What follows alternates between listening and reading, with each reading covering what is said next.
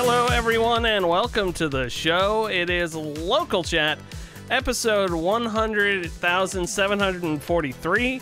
I'm your host, Bling Blorb, the ruler of Morgon, and joining me this week are the Fun Bunch. That's right, folks. When you've got CPU troubles, just switch the scene, and for some reason that fixes everything. Joining me this week, Karen's here, the wife. Hello. The one and only.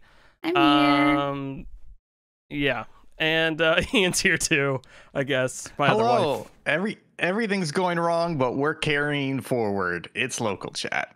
The pre-roll was using 25% of my CPU, and when I cut over, it went down to 8. So I have no idea what was happening. Wow. But it was the pre-roll's fault. Also, I did say during the troubleshooting, your video was hitching, but it was actually great for your aesthetic. I was like, can we do this all the time? Like, we don't want smooth frames from your security camera. That's true. That's true. Actually, this is the high 8 camera right now. Oh. Security camera's up in the corner because this one has the night mode. And the other nicer camera doesn't have a night vision mode. Its night mode is turning the light on.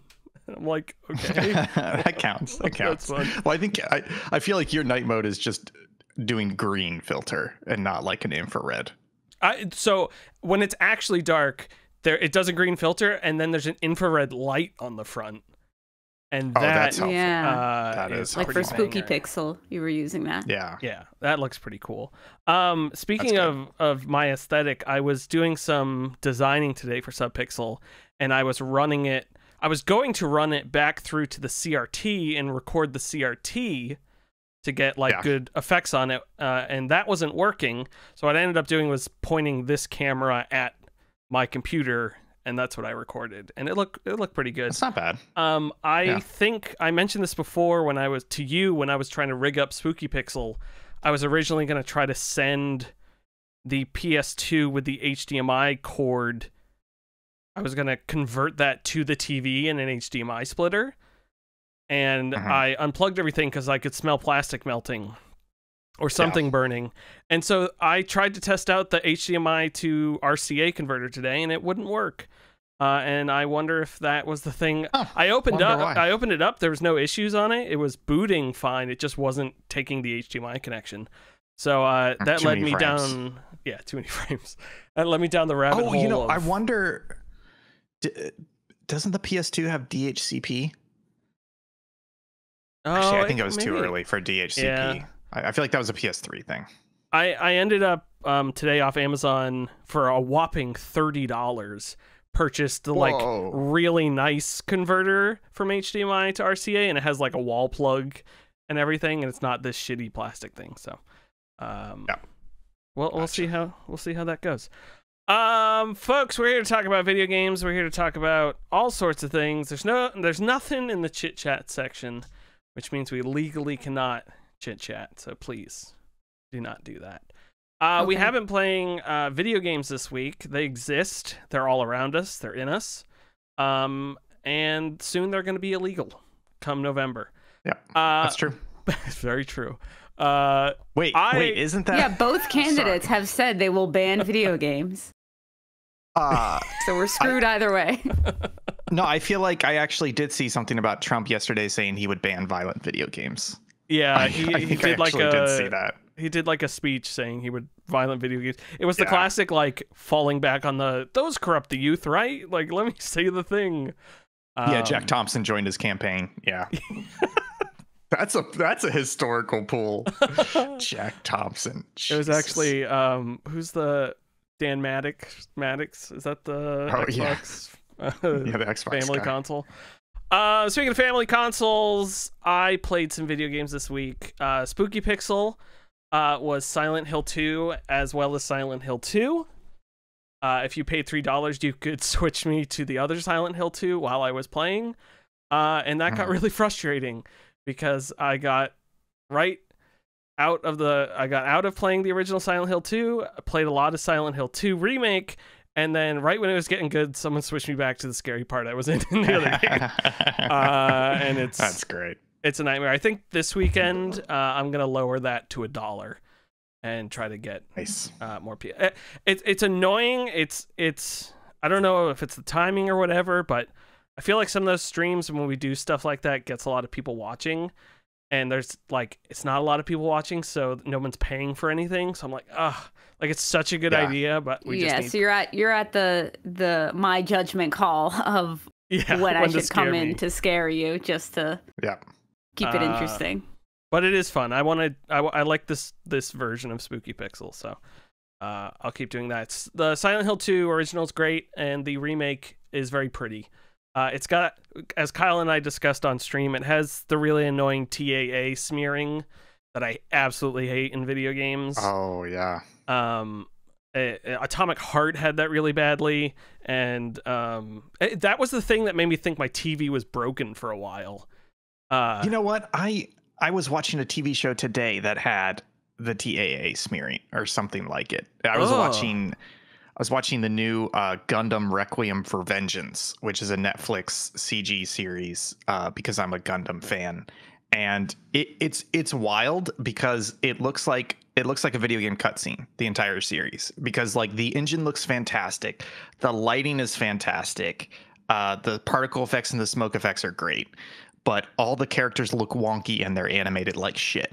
And then when there's motion, there's smearing. And I literally was like, why the fuck are they smearing like that? Like, it's really weird. And then I realized, oh, it's just like a video game cutscene. That's weird. Yeah. I wonder, but like theoretically, they don't have to have that because they're not rendering it live. So I wonder if they made the aesthetic choice to keep that I think in. it is. To purposely do it like That's that. wild. Yeah. I think it's a combination of aesthetic choice plus the whole. I think it's at 24 frames per second, so it's the whole fucking thing with modern TVs are 60 FPS. They're 60 hertz screens. 60 doesn't divide by 24 evenly, so you get like a stutter.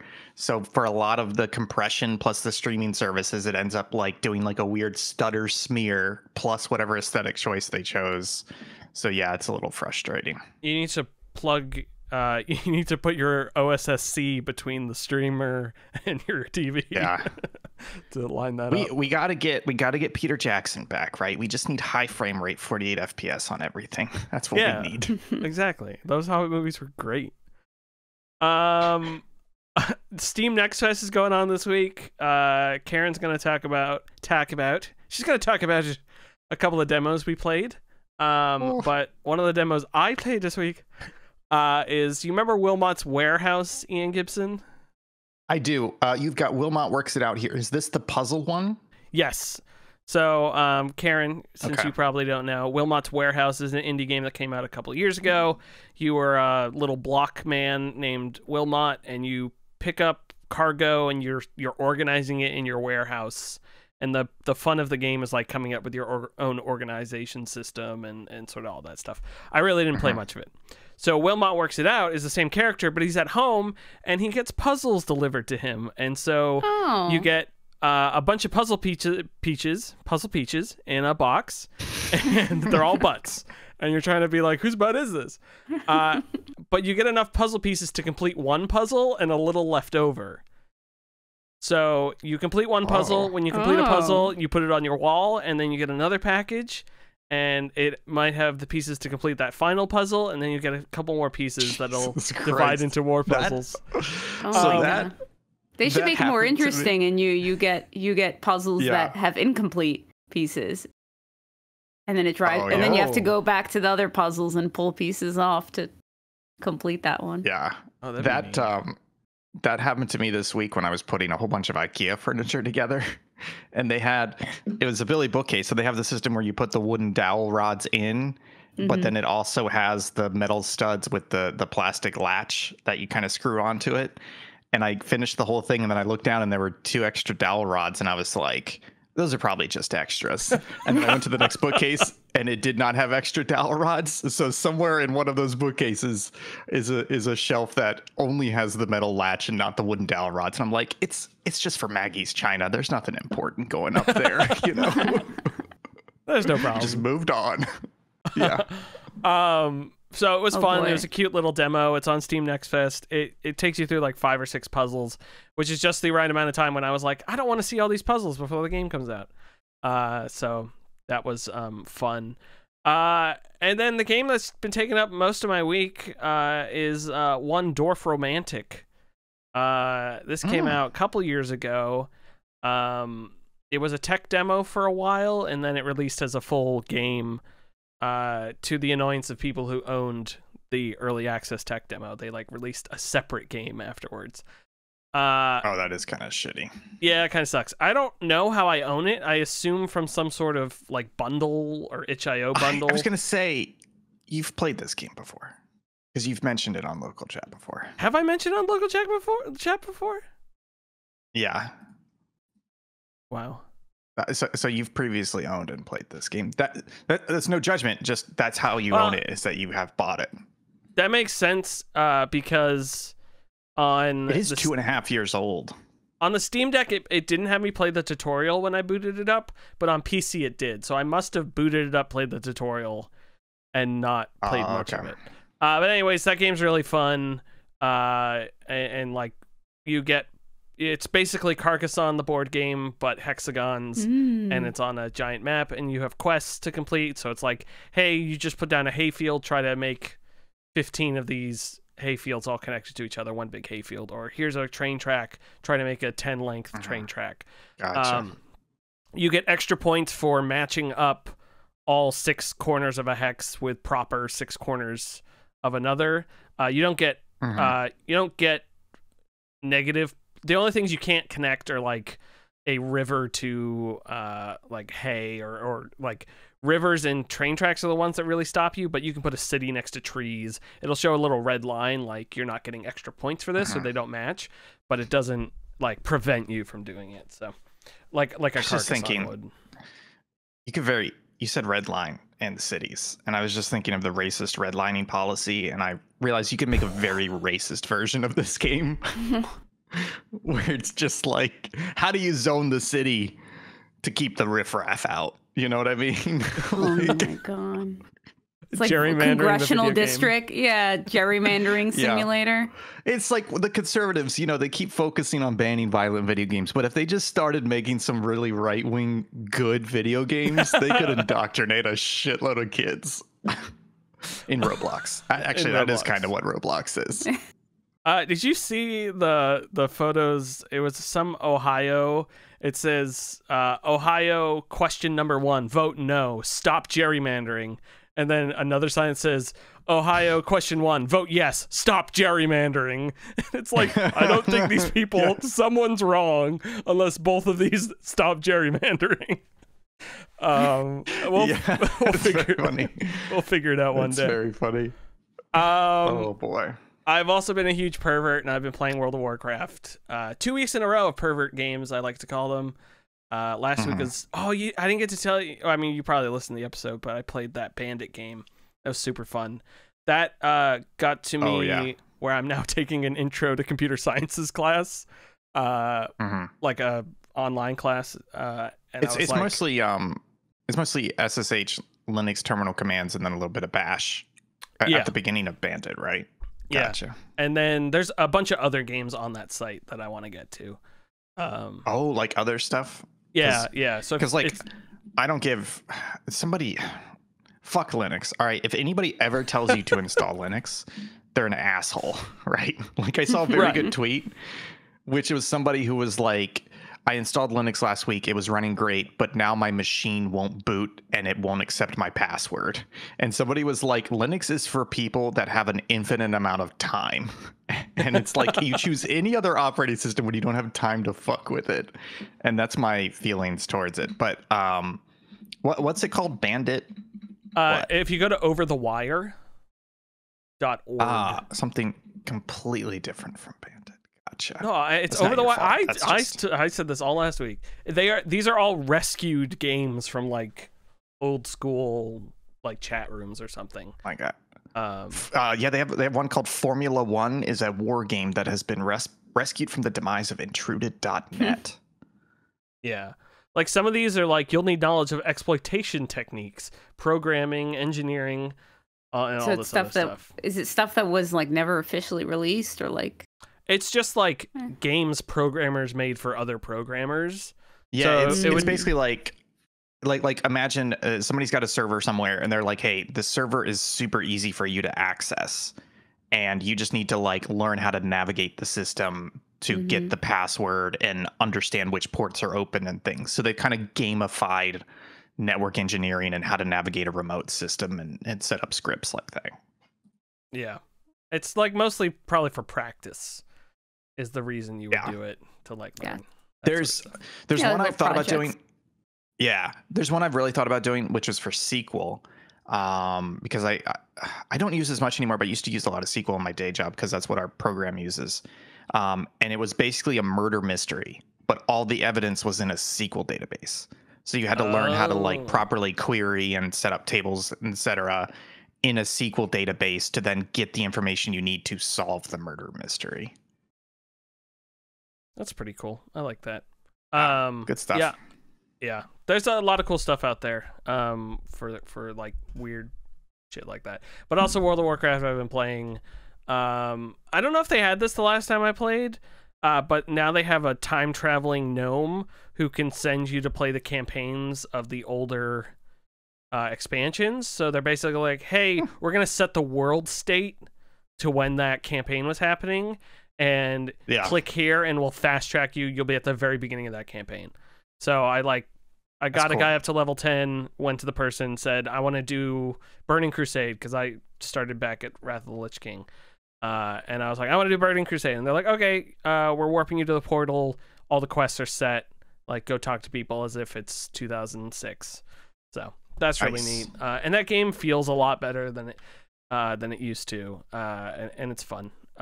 It's still super complicated. I opened up my wizard that I had like 50 hours in, and I went, I have no idea how to play you anymore. So I just started a new character.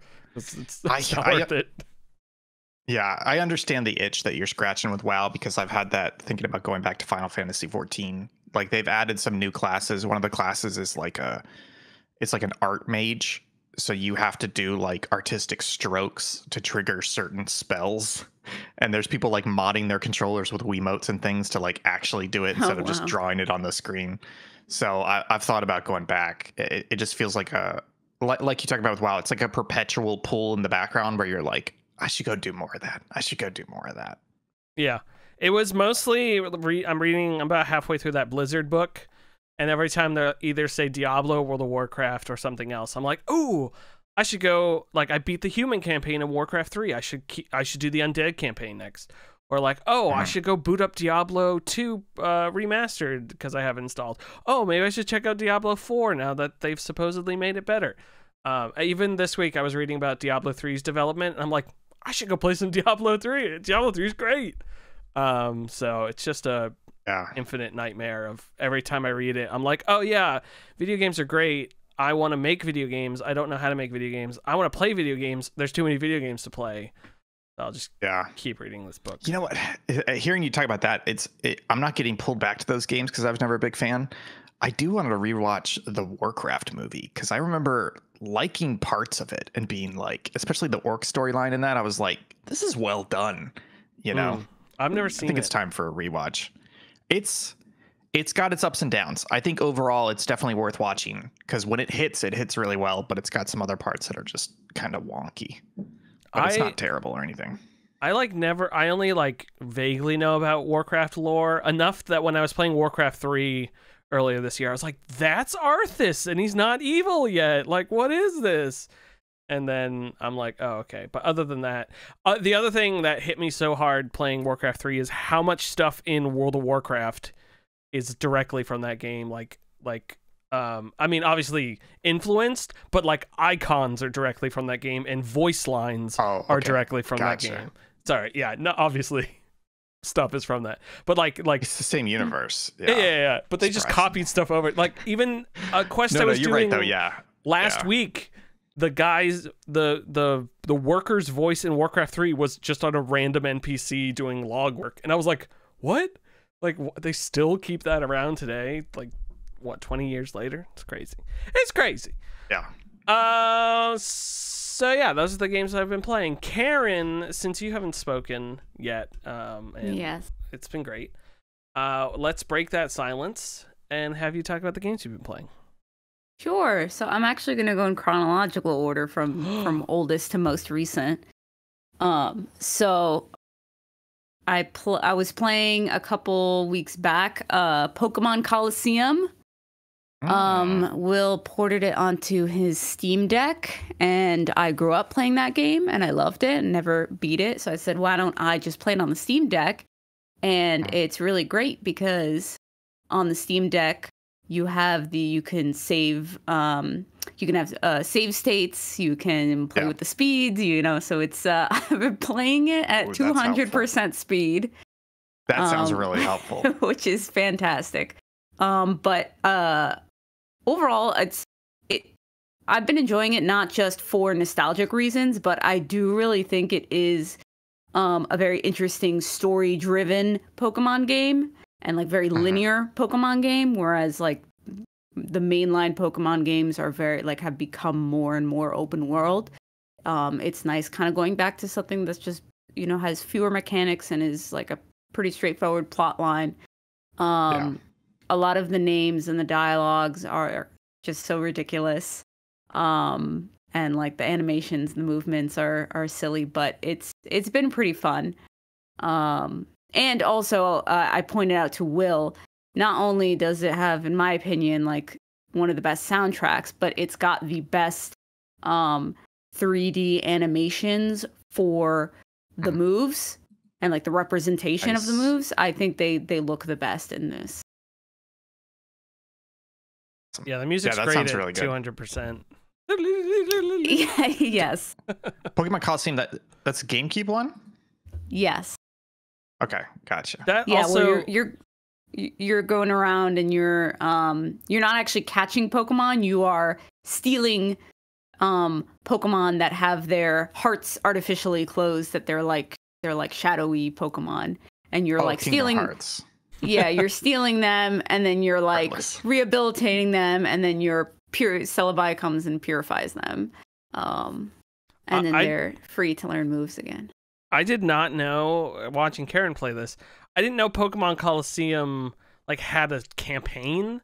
I thought it was just like a arena, like you fight Pokemon in an arena, something like Smash Bros style. But there's like a full campaign with like bosses. Yeah, so you can. Yeah, so the bulk of the game is the campaign, but you can create teams and just do like free battles, freestyle battles. Or what you could do in the original GameCube version is you could connect it to your Game Boy if you had any Gen 1 through 3 games, and then you could play with your actual Pokemon, with your actual team. Cool. And like simulate a battle. That I did not know that. So listen, you learn something new every day. Yeah. And then in addition to that, I was also playing on the other handheld on the Switch, SteamWorld Heist 2. I played through a few years back. I played through SteamWorld Heist probably like within a week or something. Well, like I was just like I got hooked on it, and that's like I just played right through. Yeah, it was COVID, right? Probably. Yeah, I think it was like 2019, 2020 or something like that. I mean, it's not a very long game either. But it's very easy to get into and just kind of keep going. And SteamWorld Heist 2, it's a little bit different than the first one. I think they made it like slightly more open world, so you can you don't have to follow a progression of levels. And you can kind of build your crew, and you can hire like essentially mercenaries and change classes around, and change weapons around. And this way, like as you build your crew, some levels like you'll require like you need 2 people, so you'll use 2 of your crew members, and then you've got 3 left, so then you could do another level that requires 3, or you could do one that requires 2. The one thing I am finding though is that I don't really care so much about the storyline. I just kind of like tap through the dialogue. I always, there's part of me that feels guilty when that happens, but there's part of me that likes it when I can just say, no, I don't care about your story. And then it makes the games go so much quicker. It's like Fire Emblem. It feels bad.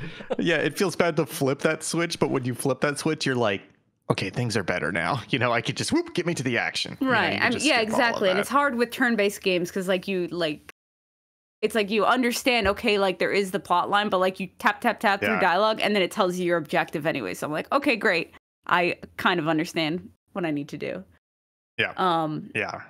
And then also interestingly, the music is by Bear McCreary, which is he did God of War, Battlestar Galactica. I think he did. Oh, really? Yeah. Ooh, that one's good. He's great. And I think he did Assassin's Creed Valhalla. Did he do music for that too? Yeah, I think he's done a lot of. He's done one good game. Stuff. Okay. Yeah, he's done a bunch of stuff. But it's actually very good at first, but then it kind of gets tiring. Or I'm sorry, I think he does I think he did Black Flag or something. It's like very sea shanty-ish because you're out on the high seas. But it's not so much a parody game. But anyways, then you realize that there's only like 4 songs, and then you keep hearing them over and over again. Man, now that you mention it though, Battlestar Galactica is a little bit of sea shanty because it's got the drums and then it's got like chants in a way. It's got that Captain the Adama theme music is really good. Yeah. Yeah. Well, I guess it is a naval show, but yeah. But yes, cool. Yeah. Overall enjoying, but like it's what's nice is easy enough to pick up and like play like a mission or two because they're pretty quick. And playing in small pieces. How long are the missions? Like minute wise? Like 5 to 10. Oh, that's great. That sounds perfect for a pick up and play. Quick. Yeah. That's awesome. Yeah, exactly. And because like it is still kind of interesting because you can change around the classes and like eventually you can get your crew proficient. There's like 6 different classes and weapons. So it keeps it like somewhat interesting. That's cool. Yeah, so that's SteamWorld Heist 2. And then we can get to the meat of it. The game that I've been playing the most recently is Detroit Become Human. How you liking it? I like it so far. It's stressing me out a little bit, which means that I'm enjoying it. Yeah. So we watched our favorite streamer play through a little bit, or just that first mission. Yeah, in the apartment. The apartment, yeah. And like I started like as I was watching him, I was like, I can't watch this because I want to play this. You know, like as soon as I realized it's it's futuristic cyber, but it's also like you're making important choices that like butterfly effect type of thing. But I think it does that mechanic very well. Like you strike a balance between like making choices, but still you're still playing a game, but you're still making choices, but not every choice is necessarily like extremely critical. Yes. And it's not clear cut either. It's not like, oh, this is the good playthrough, this is the evil playthrough. Yes, exactly. And it definitely seems like the majority of the choices, like you can still influence like the events to come. You know, obviously, like if somebody dies or like you choose to kill someone, that's a different story. But like less extreme decisions, like you can still kind of move the needle in, any direction you want. Yeah, that game got a lot of shit because of its like subject matter, and it's a little ham-fisted in ways.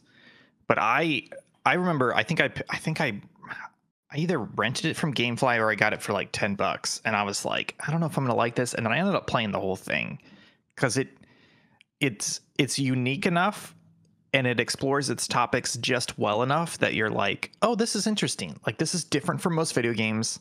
Like you're saying, it does the choices well, and it's bringing up topics and philosophical and ethical and moral discussions that are typically not present in games at all, or ham-fisted one way or the other in video games. So it definitely has its flaws, but people shit talk that game as soon as it was revealed, and it's like, all right, it's not perfect. It can be a little bit ham-fisted at times, but it's still unique and well done for what it's trying to do. Especially it gets better there's some later missions that happen that are very good, and they make the criticism seem even more bullshit once you actually play the game. To quote Hideo Kojima, you will be ashamed of your words and deeds.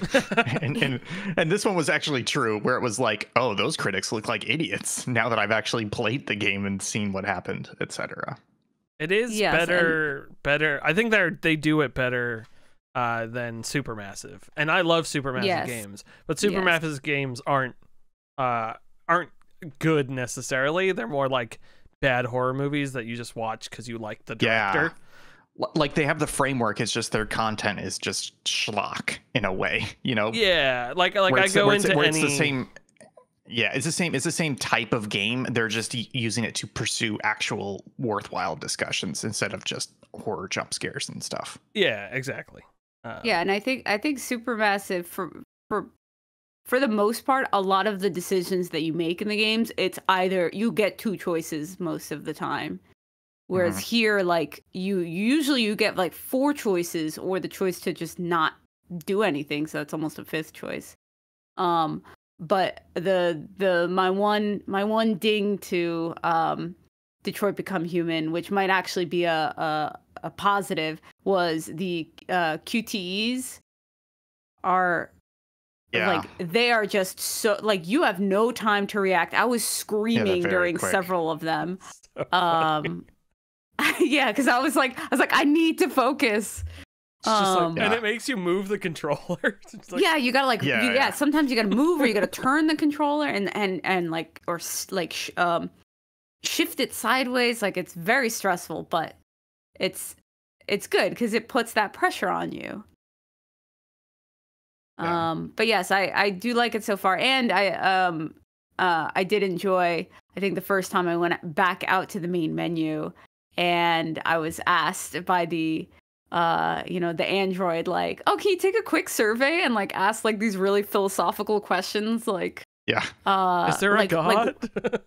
No, it's like, would you consider a relationship with an android? And like, are you afraid of like artificial intelligence? Like, do you see it as a threat? And like all these interesting questions. Yeah, it's funny because I like that too, but that was one of the things that the critics immediately slammed. Even before the game was out, they like showed some of those questions. They were like, oh, this is fucking like elementary school. These are so dumb. And it's just like, think about the average fucking gamer. Like, they have never taken a philosophy course. They're probably not even a college graduate. Like, this is the first time they are having to actually think about these like philosophical, moral, ethical questions. And I appreciate that the game is using a format and an aesthetic formula that is typically has 0 of that. It is just point and shoot, and that's it. And they're like, hey, what if you got to feed them the kindergartner questions. You know, you're not going to give them Kierkegaard right off the bat, you know? So I appreciated that. Yes, so that's Detroit Become Human. I'm excited to continue playing the game. So other than that, most recently we played a couple of games. Will and I played a couple of games last night. We'll start with Fast Food Simulator. We decided, I'm going to quit my job. Will's going to quit his part-time job, and we're going to go open a burger joint. That sounds like a nightmare. And we're just going to make burgers. Oh, boy. It's very stressful, and we had a good time. I drove us to work every day. I don't believe that. Let's just say someone needs to learn how to properly cook. No, actually, it actually wasn't that stressful. But Karen's a very good line cook. Yes, I was flipping burgers. Will was doing the purchasing. Then we prepped every day. I was flipping burgers. He was taking orders, but then we realized with 2 people, it very quickly became like an overcooked scenario where like you're just rushing to try, even though they weren't complicated. It was a single plain burger or a double plain burger, and then they added ketchup, and that's where it got really challenging. We hadn't ordered ketchup. Jeez, I'm excited for you guys to play Cook Serve Delicious 2 at Extra Life, because that game is it's kind of like this, but it's incredible the way they do the cooking. and it's very stressful, but it also feels very satisfying when you're doing it. Yeah, so I think our first day we were down $100, but then we quickly turned a profit once we realized. But you know, fun little quirky simulator game. I think would be really funny to do with a whole group of people, just to throw some chaos into the mix. And then after that, after a few rounds of that, we played Papucom. Yeah, what is this? Important? Is this an H game? What is this? This is not my femboy roommate that I really wanted to play. Go ahead, talk about it, Karen. It's a 2-player game, where it's basically like a 2-player puzzle game, cooperative puzzle game, where you're these cute little chibi characters, and you can, and it's got this whole lore that like there's this monster creating these like spores called like poppums or some pom. They look like little poppers. They look like little pom-poms. And they've invaded the planet, and you gotta go through the missions, and like you collect little diamond currency, and it's all like color based things. So like sometimes like we're going on our own little path. Sometimes like I have to shoot something that will like a trampoline for Will, and then he's got to shoot one for me, and sometimes we've got to swap. But it's just like a fun, cute little like cooperative puzzle game. So this is a Steam Next Fest demo, is that right? Yeah, and we didn't even fit it. We played 2 levels, and it didn't even finish the demo yet. Like we still have more to go. How are you guys playing this? Are you playing this on separate machines, or are you playing it split screen on the Steam Deck? Yeah, separate. We did separate machines. But it seemed like you could play 2 people on one machine. Like all the UI was set up that way. Yeah, because I just realized with the Steam Deck, hook it up to a PC, you could play split screen Steam games pretty easily that way. Yeah, I just never really thought about it like that. We could have sat on the couch with 2 controllers, I bet, and been okay with the Steam Deck. Yeah, this was surprisingly really fun. It didn't have a ton of like punch you in your face. Like nothing of it felt noteworthy, other than it was just like a fun platformer to play. Yeah, it was like a quick little straightforward platformer. The villain guy was really super creepy. He's like this gross balloon man. Oh yeah, it was like Balloon Sonic. And the neat thing is like the enemies would be made out of all these gross bubbles. And so there'd be like one yellow, but when you shoot at them, they absorb the bubbles and get bigger. But if it's like 3 yellow in a row, it pops all 3. So you're like trying to shoot the enemy to get 3, but sometimes you miss. So you accidentally make like this huge enemy, and they're like, "Oh God, no! Like let me shoot the bubbles." That's cool. Like there was this one snake that it came out of the hole, and you could see its whole length of its body was bubbles. And Karen and I both shot at it, and we kept opposite shooting. So we just made a huge long row of opposite colors, which means we have to all of those have to equal 3 to pop the whole thing. And we were like, oh no. Yeah, so then we were taking turns. And that was a really fun mechanic that it did. Like it felt unique. Like you could really screw yourself up if you were just pumping these guys. If you were yeah, you know what? I'll leave it at that. Jesus Christ. Yeah, Papucom, the demo is on Steam. Check it out. Yes. And then I did want to make just one note about I don't think you talked about this because I don't remember if you did. For Deep Rock Galactic, Will got the Kickstarter board game a while back. Yeah. And we finally a couple weeks ago we finally got to play it with our friends Chris and Vic. And I have to say, it is a very good board game adaptation of a video game. Oh, that's good to hear. Yeah, it was. Did you paint the minis? No, we did not. I think Will should make that a project. But it was very cool. We only did one mission, but it was very cool. They give you a whole booklet with 20 missions and instructions for how to create a random mission for yourself. Oh, that's nice. That's cool. That sounds like fun. And a lot of the mechanics that you normally find in the game, like they kind of translated it into like an easier way to do it in a board game, since not everything translates. But it was very fun. That's cool. Yeah. That's cool. It transferred it a lot better than that Dark Souls board game. I'll tell you. Yes, it was like, I was like, well, wow. I mean, somebody that's not a big Dark Souls fan, I definitely felt the same level of frustration. As someone who is a Dark Souls fan, I felt more frustration. God, that's bullshit. Yeah, and I would say it was better than that Stardew Valley board game as well. That one was okay. That Stardew Valley game was pretty good. No, but this is a high bar then, because that Dark Rock. Why don't you bring it on down? The Deep Rock was very good. Yeah, bring it on down. It was very fun. I'll kill you. Speaking of very good, opposite, Ian Gibson puts the news together every week. He does That's right. For minimum wage. He didn't talk about his games. Yeah, he didn't talk about his game. Oh, yeah, sorry. You piece of shit. Sorry. Well, Ian hasn't played any games this week. Yeah, the funny thing was that was a really good intro, because you said, speaking of good things, and then the opposite. Yeah. And folks, I did play some Call of Duty Modern Warfare 2 this week, so I actually don't know which Call of Duty I played, because I don't know if you've noticed this, but if you try and play Call of Duty, any recent Call of Duty in Steam now, it's through a single copy called Call of Duty. So you launch Call of Duty and it puts you into this big fucking ugly launcher that has all these options where it's like, do you want to play Warzone? Do you want to play multiplayer? Do you want to play Modern Warfare 1, Modern Warfare 2, Black Ops 5, Ghost? Like, it just throws all these fucking options at you. But it doesn't mean you can play any of those. You can only play the ones you've purchased. And so literally I'm trying to remember when we were playing a lot of DMZ. DMZ, was that Modern Warfare 2 or Modern Warfare 3? I literally can't remember.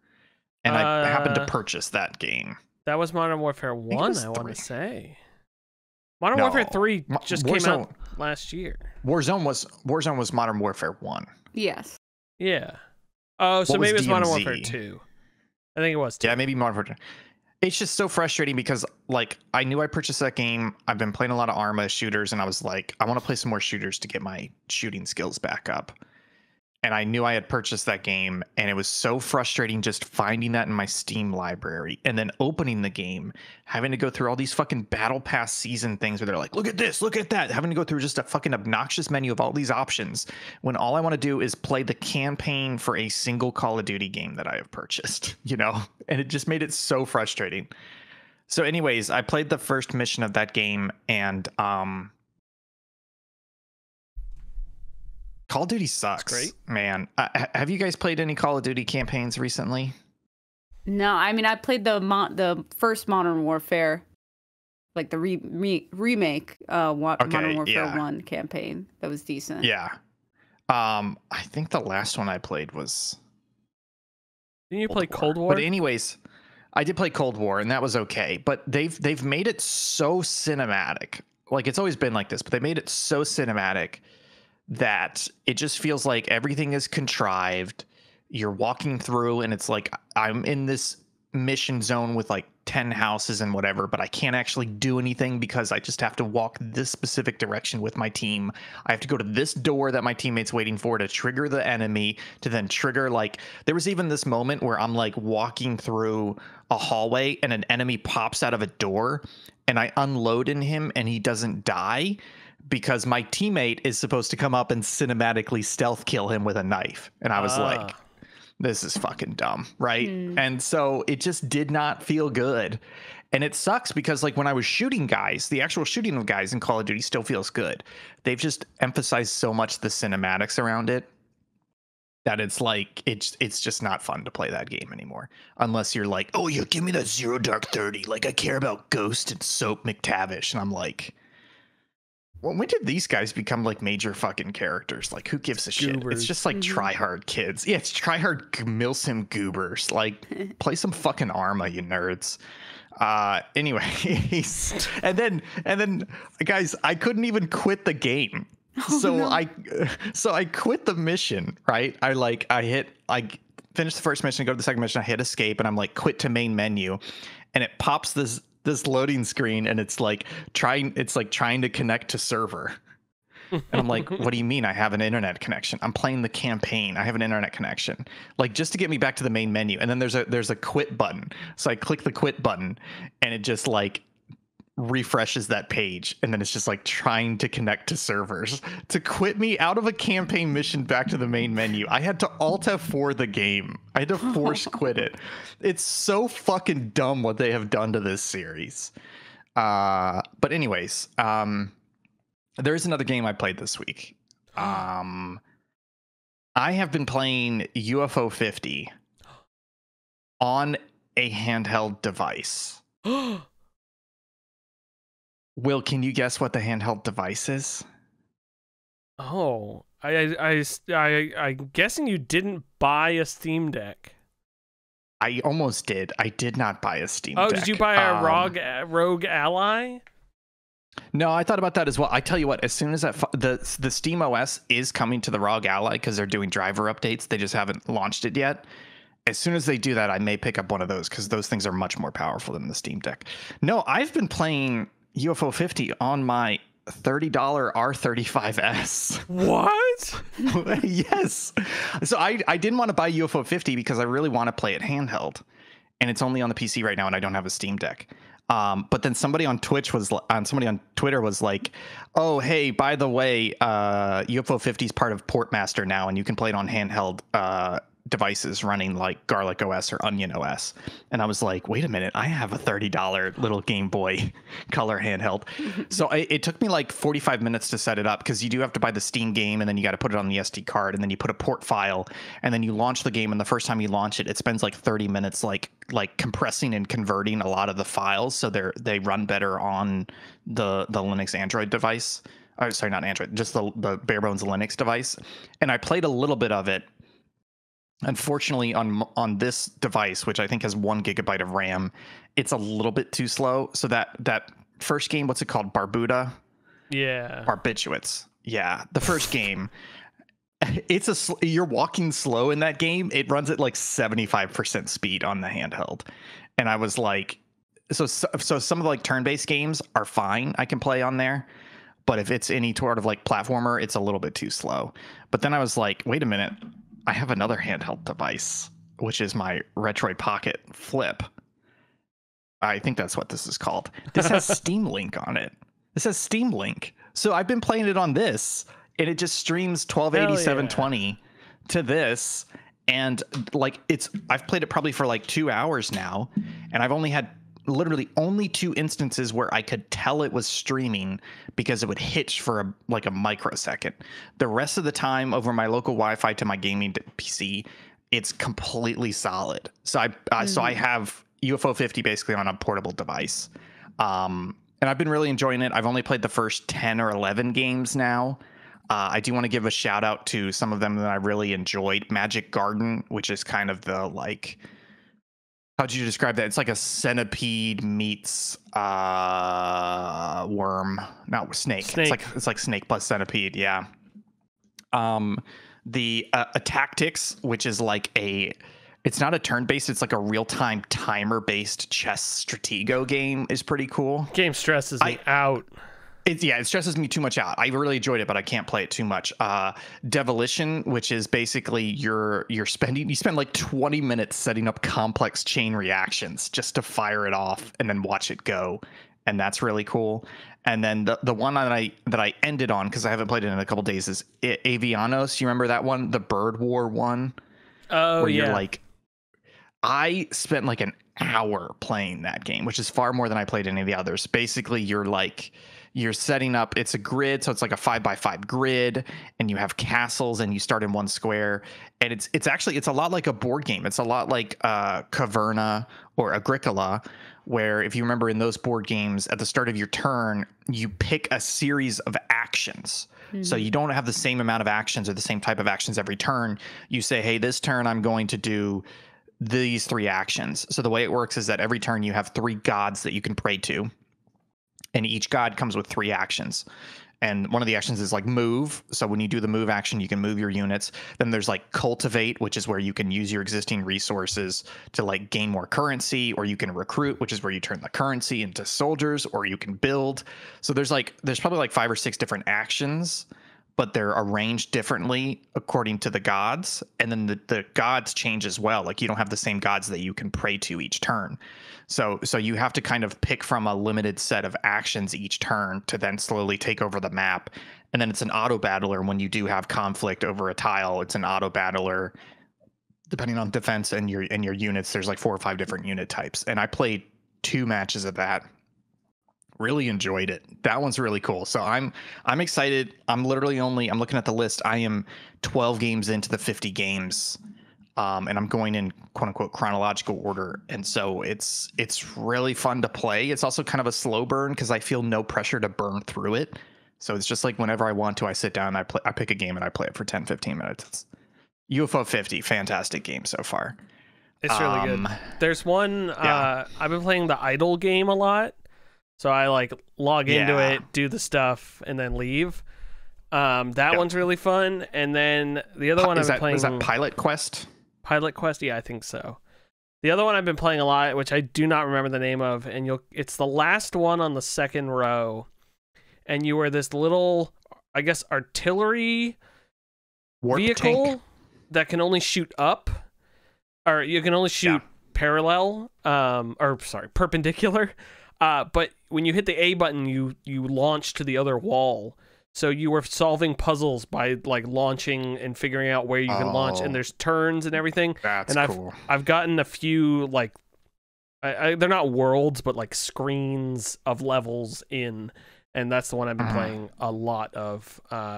There's like 3. I've played most of them. There's like 3 or 4 games I haven't that are still has dust on them that I haven't touched. But it's great. It's very good. It's really, really good.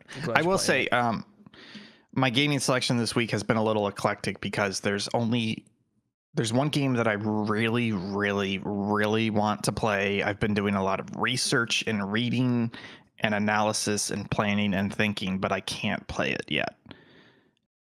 Do you know what I'm talking about, Will? You are talking about the new Madden. It's coming out, folks. He's really excited. It's been out for months. Will, Factorio Space Age comes out on Monday, which also includes not just the DLC Space Age, but also 2.0. And I've been looking at it and watching some videos. They did something really cool where they've had a lot of play tests, and a lot of members of the community and a lot of YouTubers have had the game for months now. Part of it is play testing, but also all these YouTube videos that come out recently where they're like, hey, I've played 50 hours. Here's what's new. Here's what's different. And I've been watching those videos, and there's a shitload of differences in this game, even outside the DLC, just like quality of life stuff. He put like a Wikipedia in the game, and I'm super fucking excited. I may even take off work on Tuesday just to play more Factorio. Like that's the state I'm in where I don't want to play anything else no matter how good it is. Which is why UFO 50 is perfect, because I can pick it up and play it for 15 minutes and put it down, because I just want to play Factorio on Monday. Can't wait. That the DLC, you're like on an asteroid now, but there's new planets you can go to and like harvest stuff. 3 new planets, I believe. Yes. So do you stop at the planet and then go back onto the asteroid? I think so. But I think you can also set up bases on them. So if you have multiple planets, you can, then travel between the planets. But they've done some dev diaries recently where like one of the planets is all about like biological material. So it doesn't have basic resources, but it has like trees. So it's like you have to take this tree and then put it into like a bio smelter to turn it into iron ore to then turn it into iron plate. So like there's one that's just very hot and very fiery. So every machine now needs like cooling and cooling fluid. So and then even just in the base planet, they basically brought the rocket ship a lot earlier in the tech tree is the way they talk about it. So that way you don't have to do a full playthrough of Factorio just to get to space and then to the space age. And then even if you don't want the DLC, the 2.0 has like a whole bunch of enhancements, quality of life, new stuff in it. So I'm super excited to start a brand new playthrough and I'm looking up tips because I've beaten Factorio 2 or 3 times now, but it's been a while. I've been waiting for this. I'm super excited. Are you gonna start like on the asteroid? Is that's a new thing, right? No, I don't. I mean, that may be one of the scenarios, but reading into it, people recommended just start a normal game.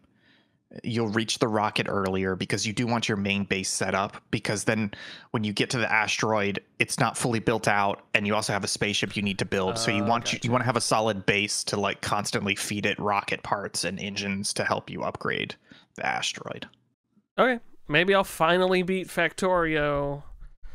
It'll be easier to get you to rocket now if you want to consider that your beat condition. No, I wouldn't consider that my beat condition. We will. I decided my first playthrough of the Space Age is going to be solo, but we will at some point have to spin up a server, and you, me, and Zach, and whoever else wants to join, do a nice Factorio multiplayer. Yeah, man. There's that. Planet Crafter DLC came out, and I was very tempted to check that out. And then that game that combines Satisfactory and Planet Crafter just came out in early access. And I'm like, what the fuck? That looks like a cash grab, though. That looks like somebody was just like, let's just copy these games. Oh, that looks great. About that one. It like that's a cash grab that I will schlock. I will go see. I'll grab that cash. Grab it. Speaking of grabbing. Ian, how's the news? Hi. Guys, we did have an Xbox Fall Partner Showcase today. Any of you guys watch this or see the news out of it? I think Karen watched it. No. I did watch it on mute while I was at work. I'll hit the highlights. Subnautica 2. I skipped 2 and 3. Wow. For some reason, I looked at that and just went, Subnautica 4. They said Subnautica 2 debuted, but I feel like they already said they were making a sequel. So I don't think this is necessarily a surprise, but they showed a lot of stuff here. Subnautica, you guys ever played the first one? Yes. I haven't. I think Will. Yeah, you have, Will.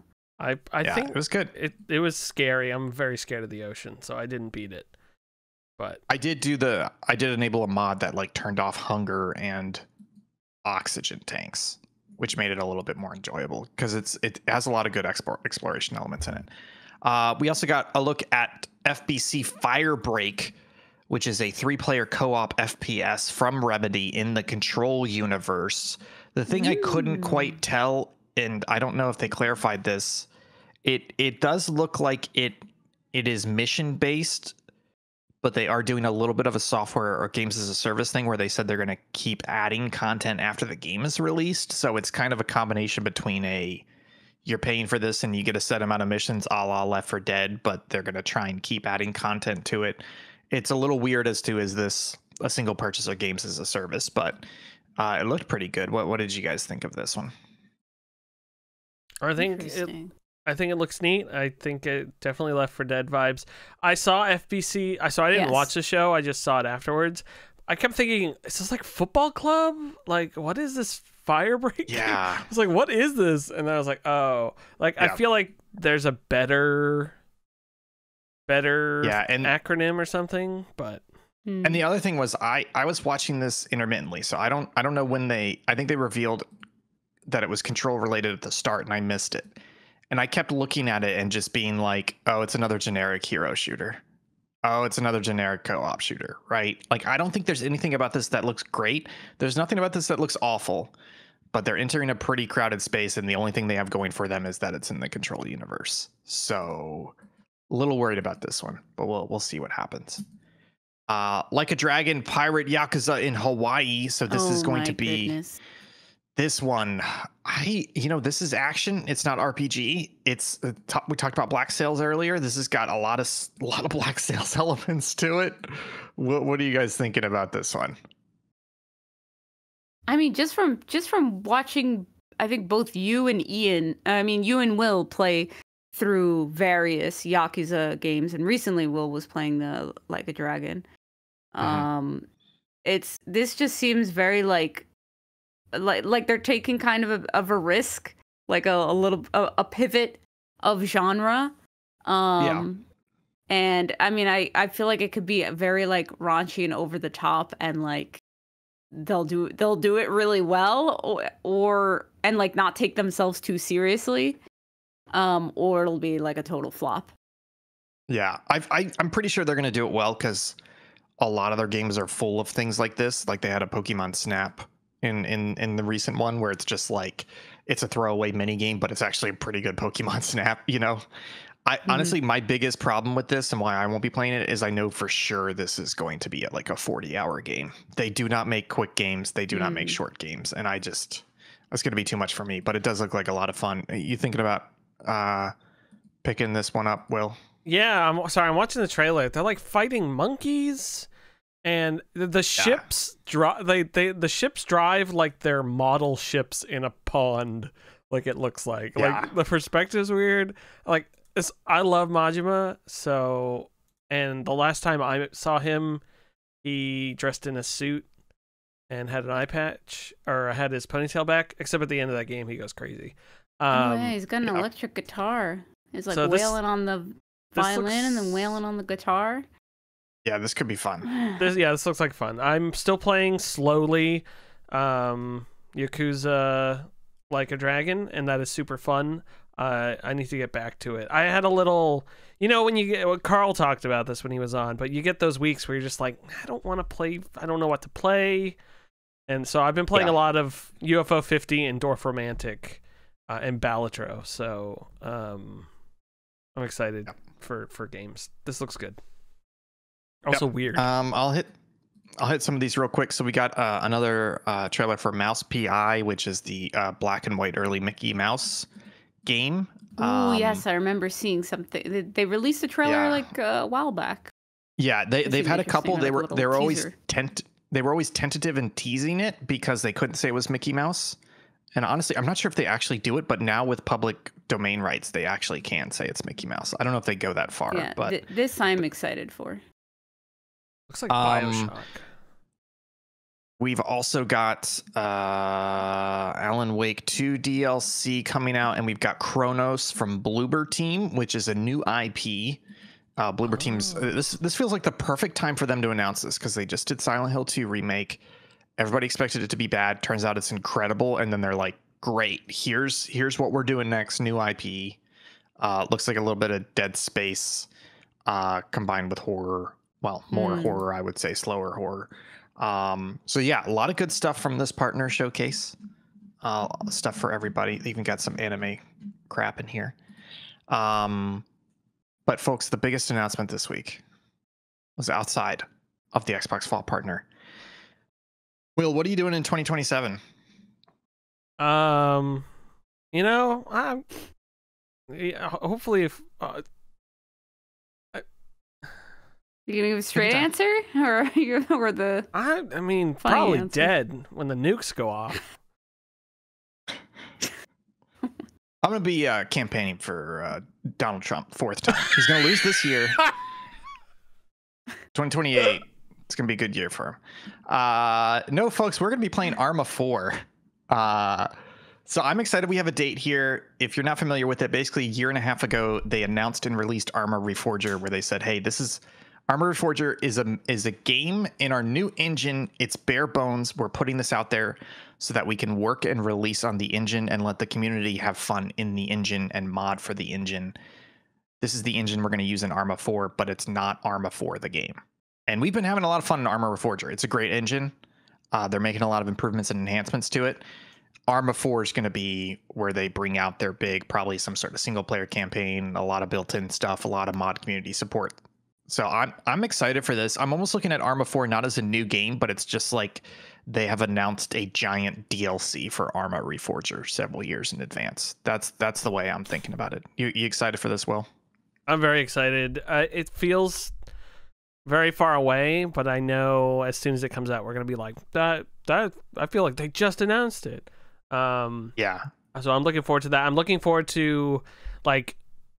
I've tried to do Arma 3's campaigns and stuff like that, and I think Arma 4, I'll be like, oh, let's like the three of us hop on and do the co-op campaign and stuff like that. Like I'm excited for this game to finally have the tools that Arma 3 had for creators and missions and stuff like that. So that'll be fun. And I'm just thinking, it's Armor Reforger plus 3 years of roadmap from Bohemia Interactive. So like they've talked about how they want to add boats, they want to add mortar and artillery systems. So you'll have all those enhancements on top of Armor Reforger, plus 3 years of the community releasing maps, releasing units, releasing new modes, new weapons, new vehicles, things like that. So this is Arma 4 is really just going to be like Armor Reforger Master Edition. It's going to be great.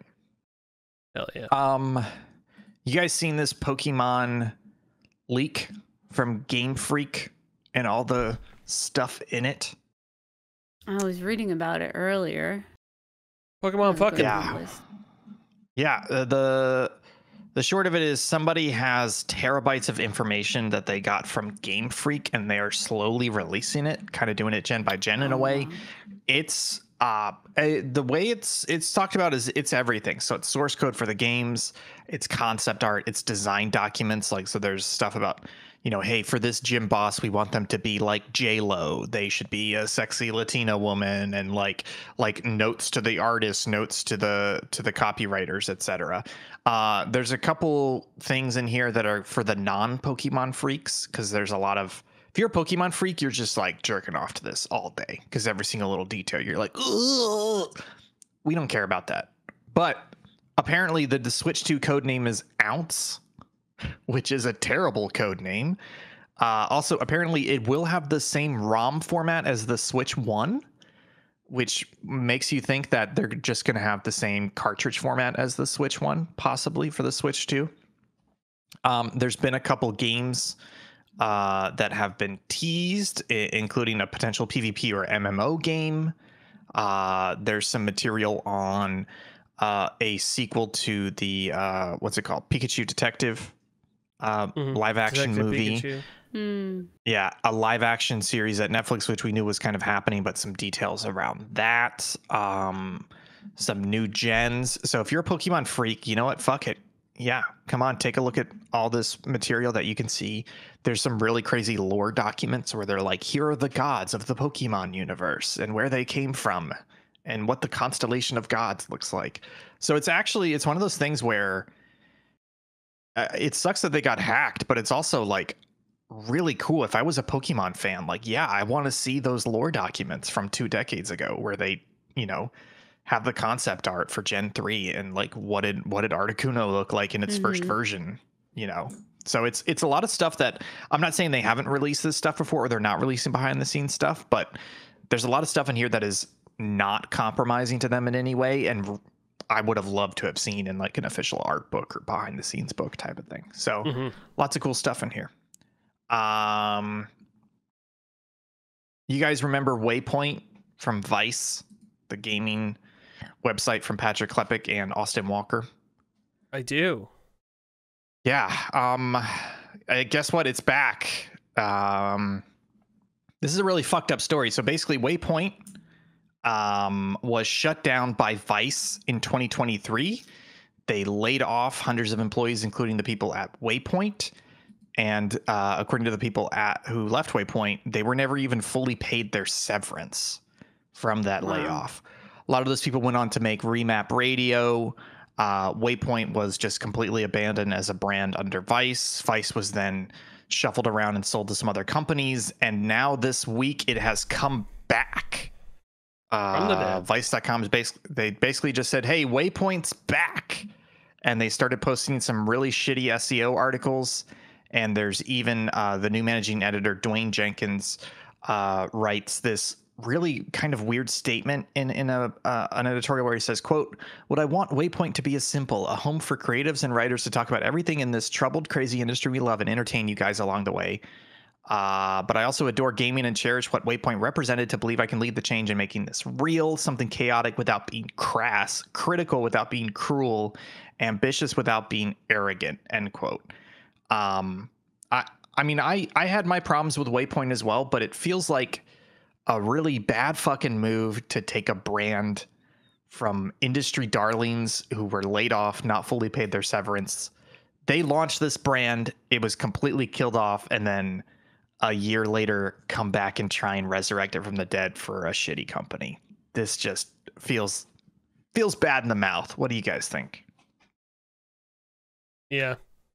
Yeah, it just seems kind of important. I mean, it would be different if they kind of brought it back with a new format or a different perspective, or like a rebranding of itself. But it seems like they're just trying to do the same thing, but in a worse way.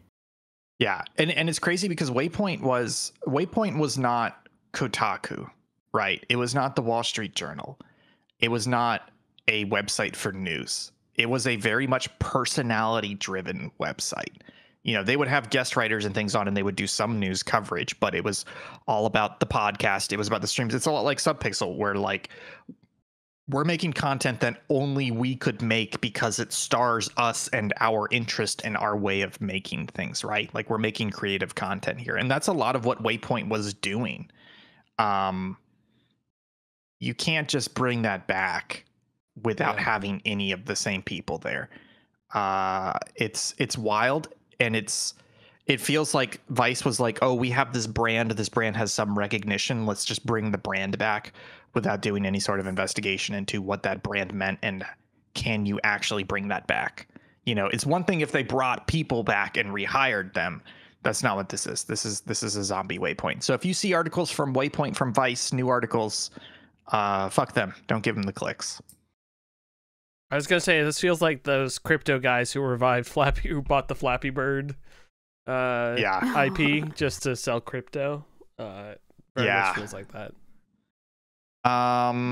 Will, tell me about the 3D analog. Is that what it's called? Or the analog 3? Is it just called analog the 3D? What guys, analog 3D. Analog 3D. They announced it last year, and now there's a launch pre-order date and pricing. It is from Analog, makers of the Analog Pocket. This will be a device that plays N64 games, FPGA engineered. 4K resolution, which is 10 times the resolution of the original N64. It's 100% compatible with every original N64 game, region-free Bluetooth. It takes the plug ports for the original controllers. It looks freaking sweet. I love the N64. It is probably one of my favorite consoles, and that's 100% nostalgia, except for the 100% where it is one of the best consoles. It'll also have multiplayer, includes multiplayer support. I should say. And they're partnering with 8BitDo to make what essentially looks like a Nintendo Pro controller for the Switch, but it is a Nintendo 64 controller with the buttons. Yeah, how do you real quick? How do you feel about that? That's like interesting. How do you feel about? So just to say, people at home, like Will's saying, it's basically the exact same format as a Switch Pro controller, but it has buttons that match the N64 on the right hand side, but it doesn't have the middle stick or grip or anything like that. So it's like they're doing a modern controller format, but they've tweaked the buttons to match the N64 buttons. I would love to get my hands on it to see how it feels. I understand they can't make a modern controller because it wouldn't map like you want a controller that maps to the, since this is a device that should only be playing N64 video games, you want a controller that is that controller, and I think that is great.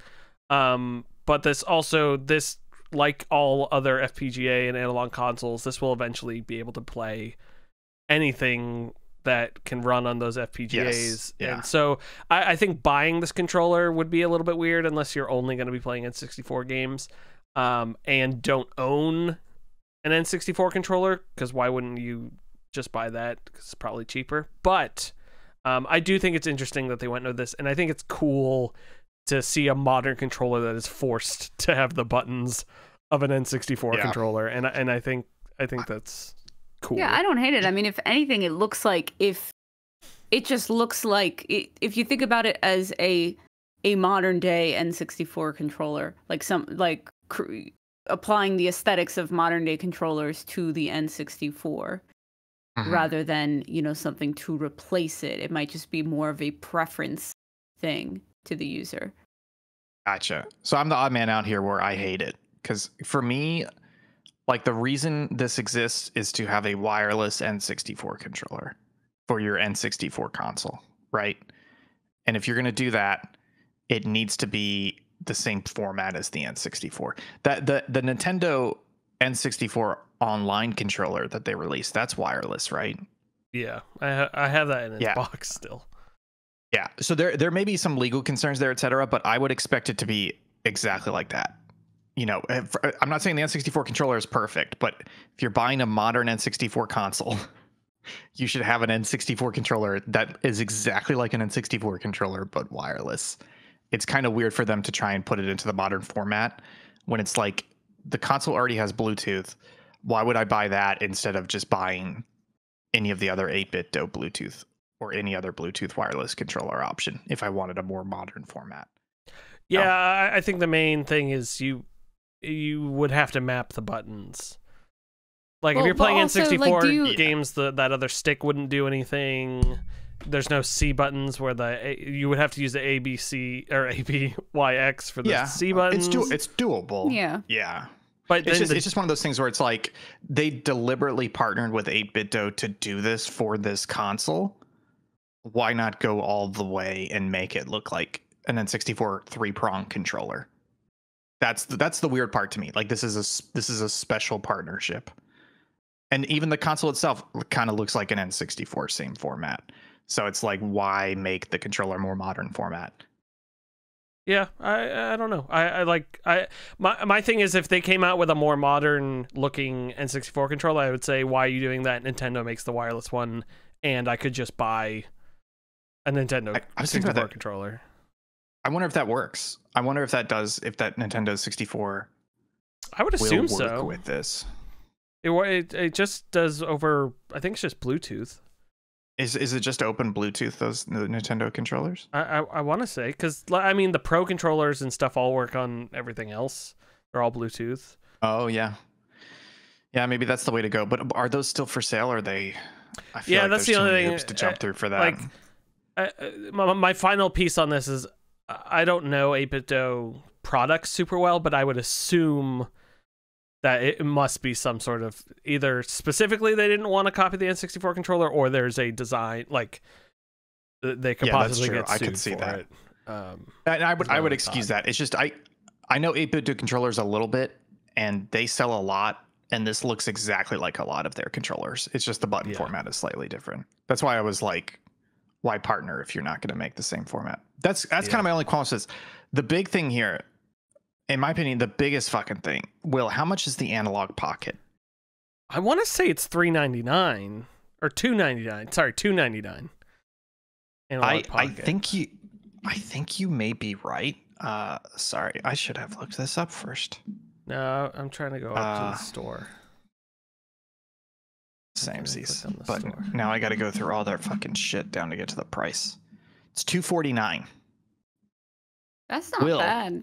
Analog pocket. No, that's fucking expensive. It's $220. Expensive as is it? I see it for $249. But anyways, because like I have something that is a Game Boy incredible screen. It's not as crazy as Analog Pocket. This is 99% of the Analog Pocket, and it's $30 now.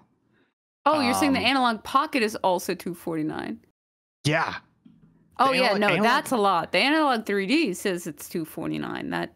That's the thing is analog shit is always way too expensive, and I thought this would be like $400 minimum. The fact that they're selling this for $250 is cheap, especially when, no joke, if you go buy a used N64 median price, you're paying $100, and then you have to buy like an Eon HDMI adapter, which is probably your best option without actually modding the console. That's $150. So middle of the road without looking for deals or anything, you're paying $250 for an N64 with HDMI output. Or you can just pay $250 for this, which is doing a full 4K. And through mods, will eventually read off an SD card with ROMs. So this deal's incredible. I don't play enough of the N64 to buy this, especially since I have an N64 with an Eon. It would make more sense for me to just get the cart. But I don't have an HDMI out on that. I don't need this. I don't need this. Will, you're getting this though. We know you're getting this. Yeah, I set a reminder for the date that it's going on sale. I think honestly, if I get this, I think I might sell my Pocket. I don't. Yeah, I don't use the Pocket. I don't use the Pocket enough. The Miu Mini can play Game Boy games, and my Game Boys can play Game Boy games on my Evercarts. So I think swapping $249 for $249 is the best that deal makes there. Sense. Question is, do I get the black or do I get the white? And I kind of want to get the white, but I don't want it to get dirty. The black is sleek. No, the black is sleek. Classic N64. That I know, that's the other problem. So yeah, I think, and on top of that, eventually this N64 will be able to do most of the FPGA cores. Who knows how much it can do? So that'll probably turn into the main console where I'll be like, hey, let's play a Super Nintendo game. Let's play N64. Let's play whatever. So also looking forward to that part. So and then maybe you can get rid of all your consoles, Will. I mean, well, let's not go that far. Yeah, let's not be crazy. Right after you get rid of all your pots and pans, Karen, all your cast iron. Jesus Christ. You mean the things I use on a regular basis and not the things I leave in storage in the closet? Them. I take out the consoles and pet them at least once a week. Once a year. That's fair. Let's close it out with some good news. Folks, Universal Orlando's new Harry Potter and Nintendo Worlds have a release date, May 22nd, 2025. This is a brand new Universal park called Universal Epic Universe. So similar to how Disney World has Magic Kingdom, Animal Kingdom, Hollywood Studios, etc. This is a brand new full park. It includes the Ministry of Magic from Harry Potter. It includes Super Nintendo World. I believe there's a Dark Universe World. And then there's a How to Train Your Dragon World. That's right, the Dark Universe, the Great Set. It's just... This is Tom Cruise speeding, it's Tom Cruise, that trailer with no audio in it, except for Tom Cruise screaming. Yeah. Yeah, I'm excited for this because I've heard really good things about the Nintendo World stuff in LA and in Japan, and this will be much closer to me. So we will definitely have to be taking a trip down here sometime next year. Hell yeah. A lot of fun. This will be exciting. That's it for the news. We do have some content call out. Will, have you seen this thing called Big Box DB? No, I haven't. Oh, it'd be so good because this is made for you, you sicko. This is exactly what you need. Tell us what this is. Big Box DB is literally... PC games used to come in big bulky boxes like all these ones behind me you can't see. They scan them all and you can just look at them in 3D and it's fucking sweet. Yeah, it's just a shelf of 3D boxes and you click on them. Like I'm looking at the one for Ultima Trilogy 1, 2, and 3, and then you can drag rotate the box and look at the back of the box. Oh, this one. $10 off. Age of Empires. Windows 3.1 box. I remember that. So when I first discovered this, probably 20, 30 years ago, when it first came out. No, whenever I first found this, I did the cool thing, which was print out mini versions of games that I like, and I folded and taped the boxes together, because it's much cooler than owning the originals.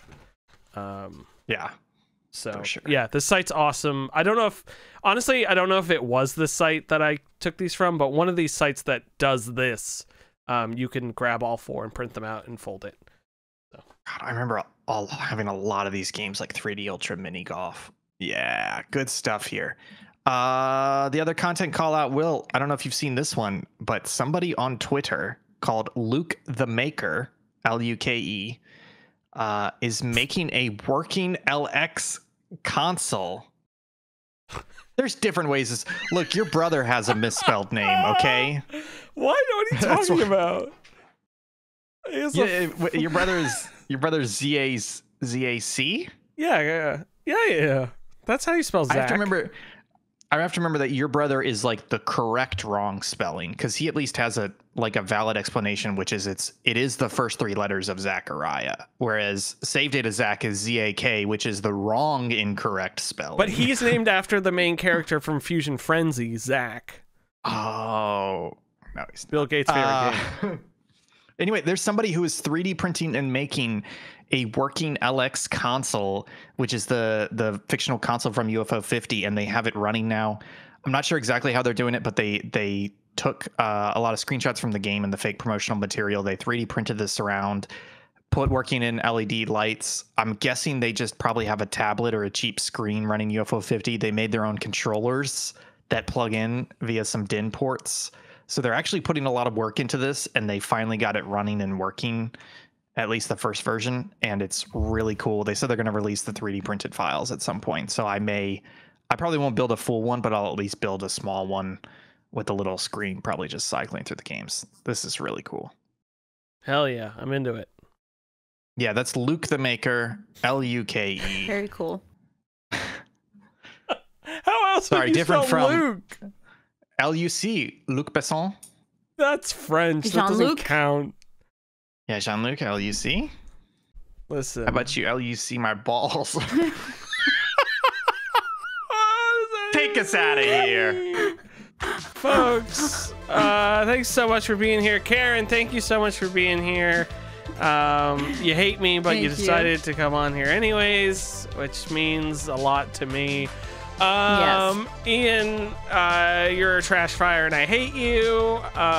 Thank you. You'll be back tomorrow, 5 p.m. Eastern. Check him out. He's playing Las Vegas, New Vegas again. He's starting over.